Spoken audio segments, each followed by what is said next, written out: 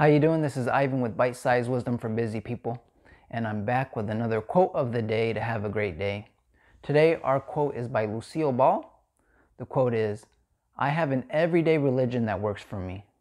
Love yourself first, and everything else falls into line." I think if you go ask someone if they love themselves, a big majority will say that for the most part that they do. The reality, though, is that many people only love the ideas, the images that they have of who they think they are.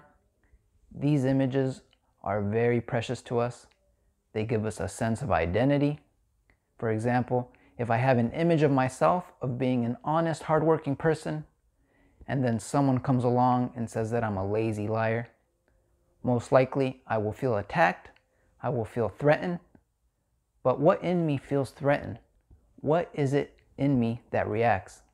If you look closely, it's the conceptual image itself and my identification with it. But is that image really who I am? The problem is that most people have a case of mistaken identity. We're in love with our false personality.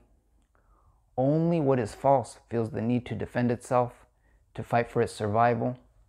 What's true doesn't need to prove anything. So to love yourself first, you will need to discover what self are we even talking about? Because our true nature is beyond any mental conception, all mental labels. The problem for our conscious thinking mind is that it always needs some form to grab onto. And our ultimate nature is formless. It's not an object.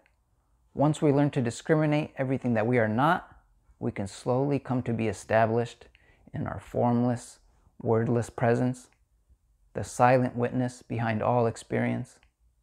This is an intimate knowingness of what we really are, a silent understanding that can't be put into words, but is the most self-obvious natural state that almost everyone overlooks and can't grasp its significance due to our conditioned way of life.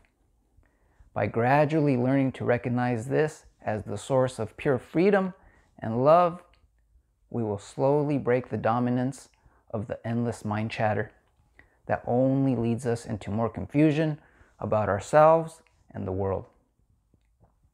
When you really know what you are, everything falls into line, even our thinking process.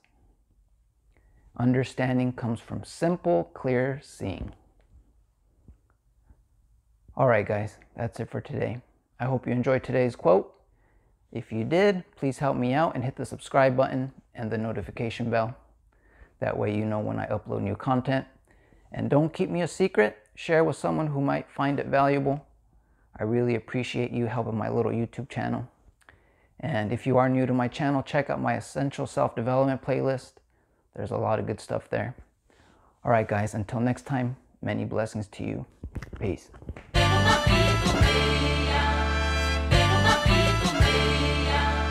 Boca no vento.